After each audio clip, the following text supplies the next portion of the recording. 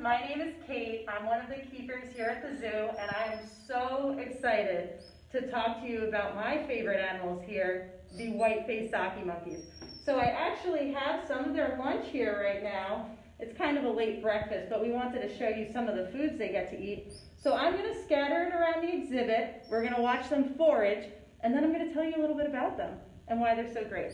So you'll watch them start pulling stuff out of things, probably throwing things on the floor because monkeys are a little messy. And when they don't like something or if it's not their favorite, they just want to get it out of the way.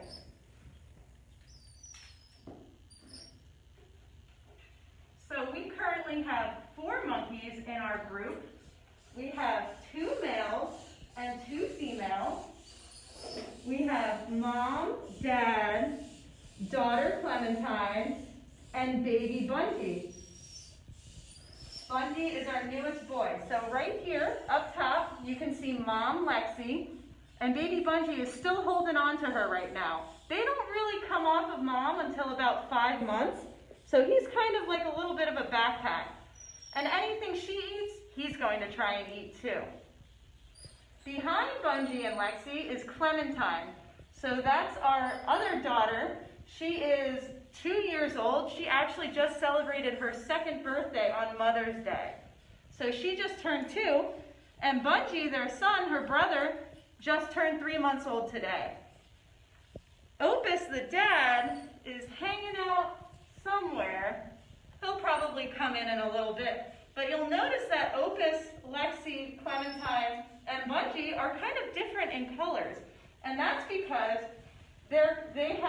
males are black with white faces, so even though the entire species is called a white-faced Saki monkey, only the males are the ones that are fully black with a white face. So that's called dimorphism, kind of like cardinals, where male cardinals will be red and females will kind of be more of a brownish color. That's the same way with our Saki monkeys. So with babies, when they're born, they're still that brown color, and you actually don't know right away if they're male or female unless you get a good look at them, but their colors will start changing at about 2 to 3 months old. So that's how we were able to tell that Bungee was a boy, because when he comes over here in a little bit, you'll notice that he's already getting a white face. So that's super cute. It's sometimes kind of hard to tell the difference between Clementine and Lexi. I mean, it's a little easy right now because Lexi is carrying a baby, but sometimes Clementine will actually help. And that's like a shared parenting that the females will do, and that's helpful for mom. So daughter gets some practice holding a baby and carrying a baby. So one day when she's a mom of her own, she'll have that practice. And there's Opus, so let me see if he wants a good treat. You want some banana? There you go. So Opus is actually 20 years old. His birthday is December 10th. Lexi is 6 years old. Clementine is 2 years old. And baby Bungee is only 3 months old. Here's Clementine again. Do you want banana? Your mom wants banana. So you'll notice that I'm putting their food in a whole bunch of different devices and toys. We call this scatter feeding to encourage foraging. So we'll put stuff in puzzle feeders to make it a little bit more difficult for them to get their food and recreate what they'd be doing in the wild, because in the wild they spend most of their time looking for food, and they'd be going through the forest looking, and it doesn't come easy to them. Sometimes they have to go to the very tips of branches and get fruit that way. So we like to replicate that and make it a little difficult too.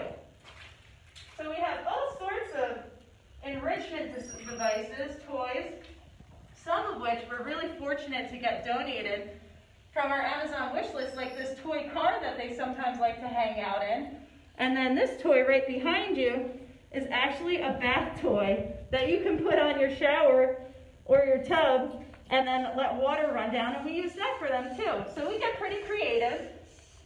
The babies, Clementine and Bungee, really seem to like toys with bells recently. So sometimes we'll see him just jingling things away, kind of getting used to his environment and learning all about the space that he's taking up right now. So Bungee is growing up, and in about 5 months, he will stop hanging on to mom, and she'll kind of push him off, and he will do things on his own. Oh, okay, Opus didn't want that. If you notice a little bit before I went to give him food, you notice that he was rubbing his chin on branches. That's called scent marking. So that's what they'll do to tell each other that they're part of the same group. And a group of monkeys is actually called a troop, or sometimes a barrel of monkeys, which is pretty funny. I think that sometimes these guys, a group of monkeys, is just trouble because they're very mischievous and fun. Let's see if Opus wants to pick out what he wants today. So we've got all sorts of food in here. Right now he's going for banana. Sometimes he likes to take a bite of things and then throw it on the ground. They're quite messy. Right now he's eating cantaloupe. So they get all sorts of greens, fruits and vegetables, and then they'll also eat nuts and seeds and hard-boiled eggs, and they also will sometimes eat insects. So their favorite food by far, though, is nuts. So that's a little piece of almond, and he's going to be pretty thrilled about that. So in the wild, they would also eat fruit. They would look for insects in all sorts of tree logs or branches. And pretty much anything that they can get. They would even probably try and eat small lizards or small mammals if they can catch them. Go ahead, you can pick. Oh, here comes mom and baby. So like I said, they could be a little messy. Mom tends to take a couple of handfuls for the road so she can just make a spot and hang out. I'm going to put some more stuff out to see if they want to come out and hang out with us a little bit lower. Let's see. We'll put a bunch of food there. And some more over here. So besides the boys and the girls, which are a little easy to tell apart right now because Opus has a black body and a white face, and Lexi and Clem are a little bit darker, we get a lot of questions on how to tell them apart. And let me see if I can get Clementine. Clem, come here. Clementine over here. So I have a nut, which is her favorite food. You'll notice that Clementine has some white on her forehead in between her eyes. I call it her little unibrow. And Lexi, unlike Clementine, kind of has a bowl haircut. She doesn't have that white in between. So if Bungee was not hanging out, and he's doing his own thing over there, if he wasn't hanging on top of mom, come here. Oh, we've got the whole family here. So you'll see that she doesn't really have the same white on her forehead, Lexi, Lex, as Clementine does. It's there, but not as distinct. And that's kind of how we can tell them apart. Sometimes Bungee will catch rides on Clementine, and then you get really confused as to who's who, because usually it's always Lexi carrying him, but sometimes it can be Clementine. So these guys can live up to 30 years old. I think the oldest one on record is about 34. So their typical lifespan is anywhere from 15 to 25. Older than that, and they're getting up there. But like I said, Opus is 20, and he looks pretty good for 20. So you'll notice these guys, they look kind of big, but they're actually not that big. They're only about 4 to 5 pounds, and this is mostly just fur. They're big, floofy monkeys. So under all that fur, they have tiny little bodies, but as they run around, you'll see that they have really springy legs. Those legs can enable them to jump up to 30 feet, which is pretty crazy. So these guys can just leap through the canopy. They also sometimes get the nickname flying monkeys because they're so fast through the forest that you blink and they're almost gone. You'll notice that their tails are just straight and fluffy, but they're not curling around anything. So they do not have prehensile tails like some other monkey species, but they do use those big bushy tails as balance. So when they're walking around, that's their little balancing beam. So Clementine right there, they just did an alarm call. So something spooked them, and they all ran away, and now they're back. So they realized it wasn't a big deal, whatever they thought it was. But they'll make a lot of noises with each other, so that's kind of a happy chirp, content that he's eating. When they're scared, they'll do a short alarm burst, alarm call. And when they're upset, they'll actually puff up their bodies, they'll kind of growl, and they'll shake branches. Bungee is discovering himself in the mirror right now. He's not quite sure what to think of that monkey over there. So, like I said earlier, we have a whole bunch of different enrichment to make sure that they don't get, they're always using their minds and being creative and finding new ways to eat and play with things. They also have an outdoor exhibit. It's a little too chilly for them today, but anytime it's over 60 degrees, we let them outside and they get to play out there too. So you'll notice that Opus is sitting on this kind of stand right here, and we actually use this platform for training. So what we'll do is we'll actually get a parrot perch, a shower parrot perch that they make, and we can stick it to the plexiglass here, and then we can train them to hold on to that parrot perch, and they will stand voluntarily for x-rays. So if the perch was here, it would be something like that, and then we could take an x-ray of their body, and that's how we were able to confirm that Lexi was pregnant with both Clementine and baby Bungee, because we were able to get voluntary x-rays with them just standing completely still, and we were able to see that they had a little bun in it. She had a little bun in the oven. They really like nuts, so they're going to be pretty pushy at me right now. Some of the other training we do, there's a crate over here. I'll see if anybody wants to come into it. Do you want to come in? She might not want to because she knows she's a little bit taller with baby Bungee. Oh, she might. Do you want to come in? Clementine, you did great. You did a good job. Clementine, of course, is going to try and cheat and reach from the back. But this crate training we use for transportation. So if they ever need to go somewhere in a hurry, we can ask them to go into this crate. Opus actually will shut the door behind him himself, and then we can carry the crate off and take them to wherever they need to go. And that comes in handy because eventually Clementine will no longer be with us. These guys are part of a species survival program, which means that eventually she's going to have a boyfriend of her own. You want to go in? Now that Clementine's right here? Oh, Bungee's creeping off, so I'm not going to ask you to go anywhere. Bungee, you can try it, but I don't know if you're going to really like nuts right now. I don't think you have all of your teeth. But Clementine is actually going to be paired up with a boyfriend at Dakota. That's my finger. He's obviously hungry. Maybe I should see if he wants some food of his own. Would you like some primate? Oh, there you go. That was pretty cute. So this stuff that I have in my hands is called canned primate diet, and it's essentially everything they would need in a can form. So almost like how dog food comes in a can. This also comes in a can. You want to try that? Okay, that's pretty cute. Okay, so he does have some teeth, I can confirm, but not a lot, and they're not sharp yet. Let's go back over here, guys. Right here? Good job. So, like I said, Clementine is going to get a boyfriend of her own one day, because even though these guys are least concerned, so they're not endangered in the wild, we still want to make sure that their genetics are well represented in case anything happens, because their populations are decreasing. So Lexi's being a little bit of a bully right now because she's like, I'm feeding for two, so I need all the nuts. These guys are native to Brazil and Venezuela, Guyana, Suriname. And like I said, they're not endangered, but some of the animals that they share their habitats with are golden lion tamarins, who you may have seen across the way if you've ever visited us here. Those guys are endangered. So even though these guys aren't in threat of becoming extinct just yet, their buddies, their friends, their cousins are. So we need to make sure we protect everybody. So eventually, Clementine is going to go to her own facility, get a boyfriend of her own, and hopefully make babies that way. If you actually pan up, if they go back that way, you'll see their other friend, Uncle Mike. Mike is a green iguana. They do play with him sometimes.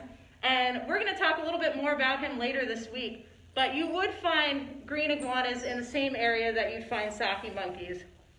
So it's not unusual for him to share that space. Okay, so now it's time for questions. I could talk about these guys all day, but I would love to answer some of your questions.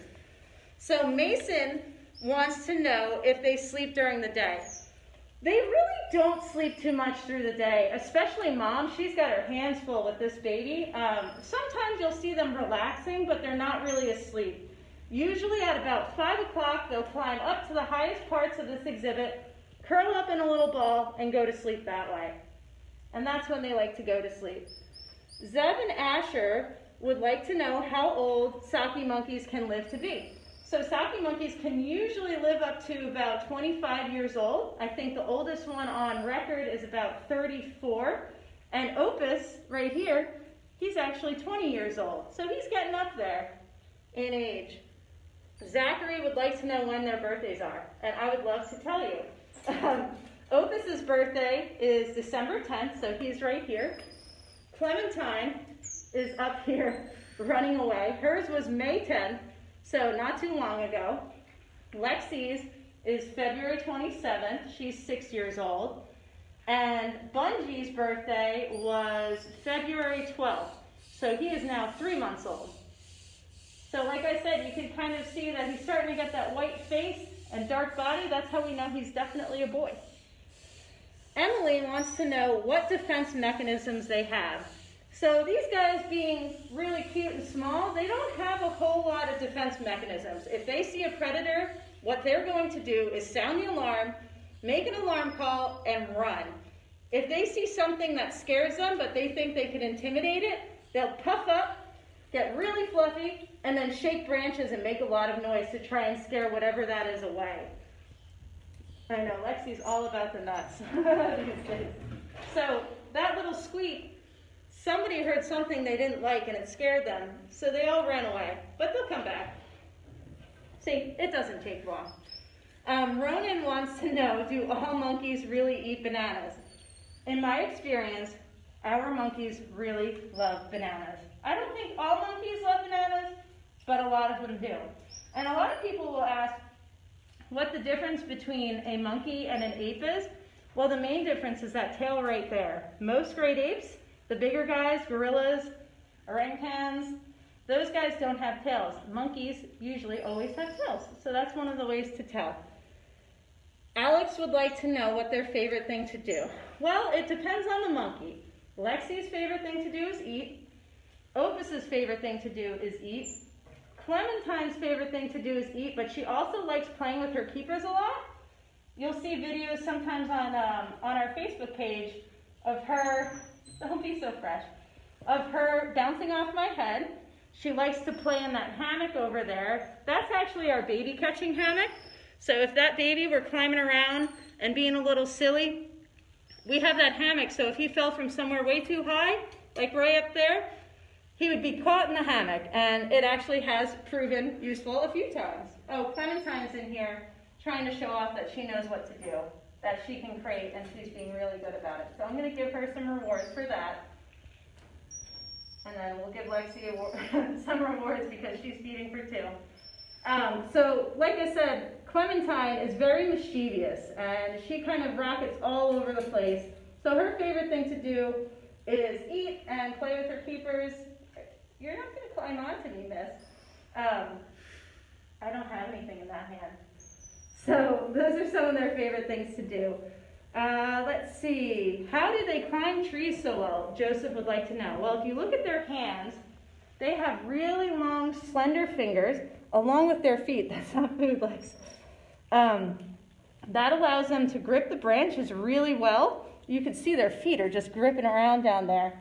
Oh, Clementine's stealing. She's stealing from my little treat pouch here. She just climbed down and helped herself. Like I said, they're pretty mischievous.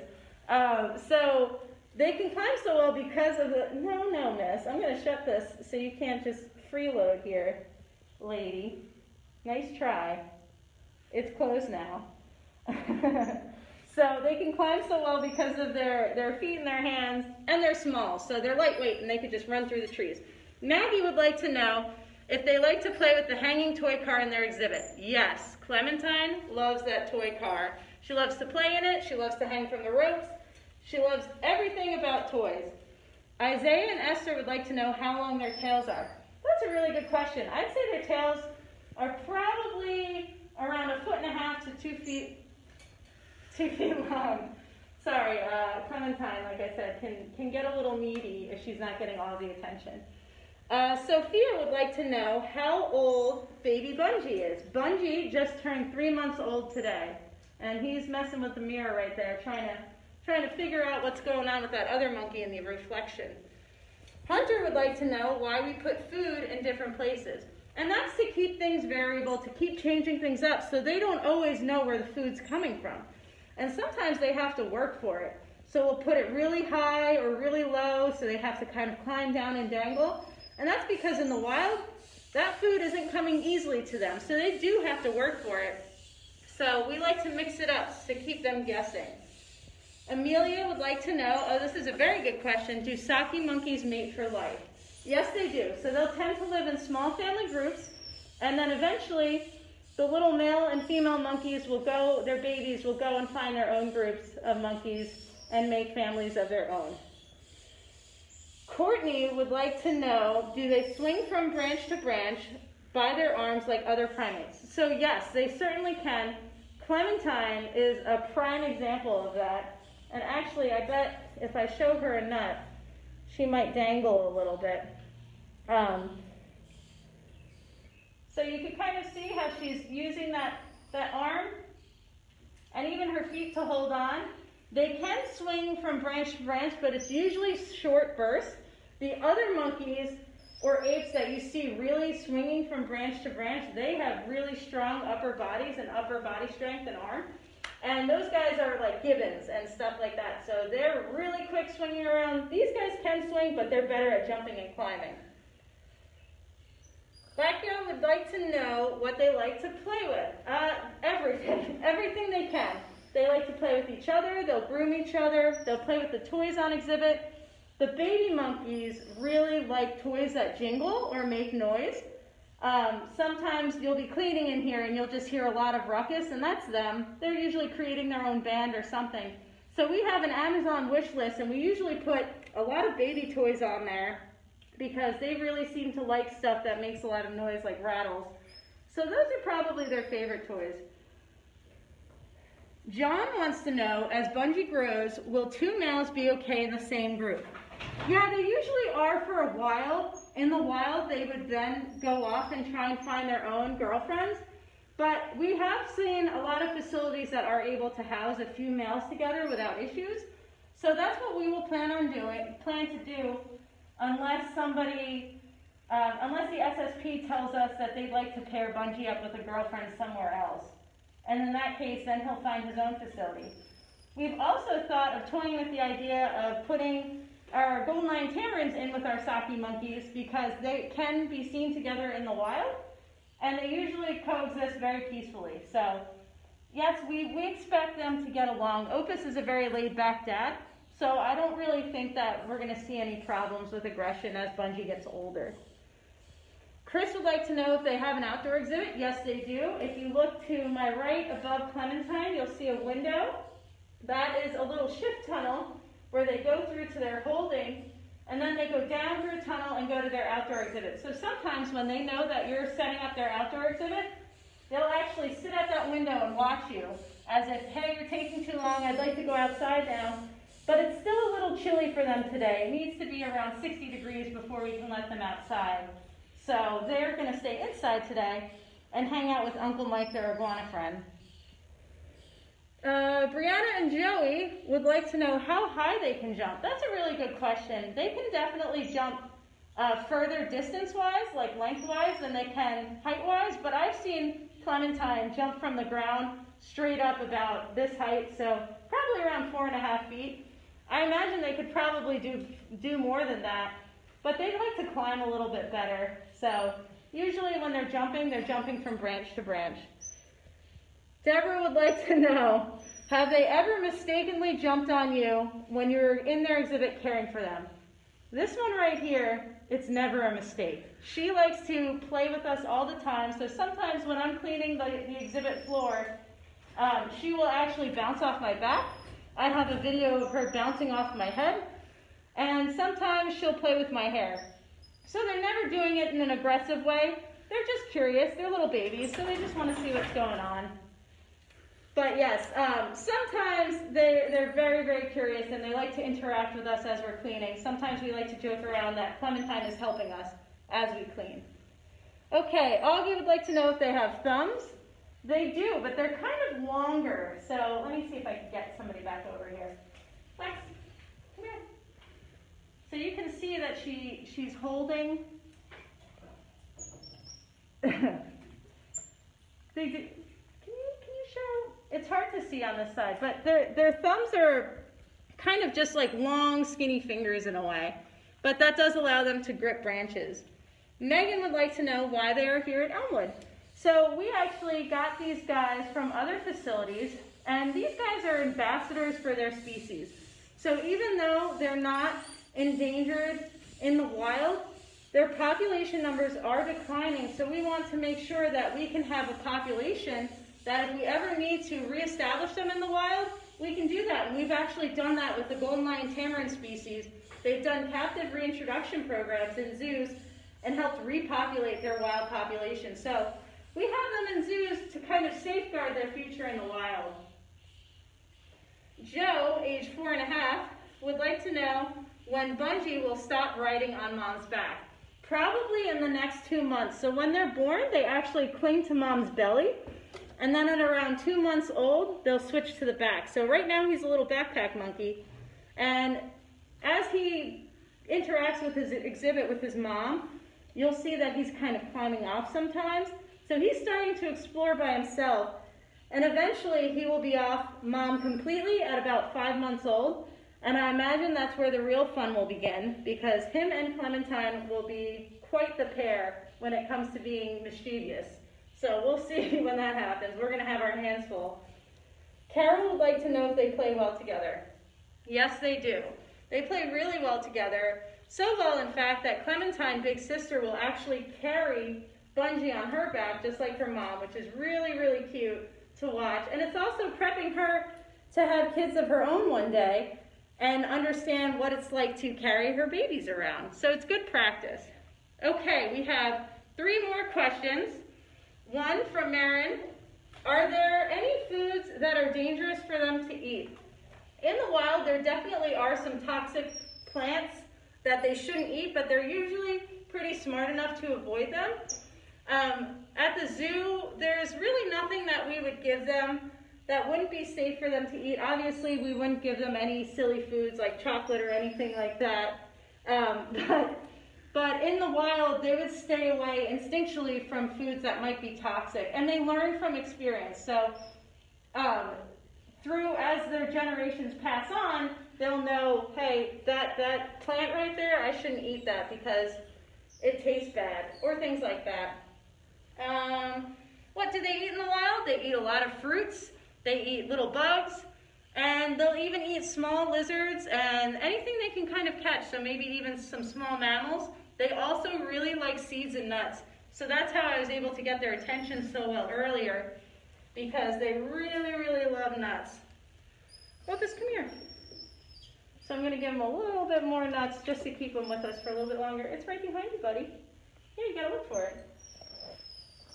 So the last question we have are, what are their predators in the wild? These guys actually have a lot of predators because they're so small. So it can range from anything like jaguars or small cats, ocelots, to they have to be careful when they're in the trees as well, because big birds like birds of prey, eagles and hawks will actually try and carry them off too. And then they could be susceptible to large snakes as well, like anacondas. So they kind of have their hands full trying to steer clear of predators. They've got quite a few of them. But that's why they're so loud when they need to do an alarm call. They'll just do a very, very loud screech, and everybody will run for cover. We also wanted to wish Alice a happy birthday because today is her birthday. You share a really close birthday to Clementine, Alice, so happy birthday. We hope you enjoyed it. Clementine is now on the ground thinking about what she might have forgotten to grab, and she's back. So I think that's all we have for today, guys, but I really hope you enjoyed watching our Saki monkeys. They're one of my favorite animals to work with at the zoo. They always keep you guessing. And they're one of my favorite animals to train as well because they're so intelligent. So if you have any more questions, I will be on the Facebook live chat to be able to answer your questions in the comments. I do love talking about these guys. So I hope you enjoy the rest of your day. And we're not sure where Clementine's going yet. Okay. But we hope you enjoy the rest of your day. And thanks for visiting Elmwood. Have a good one. Bye.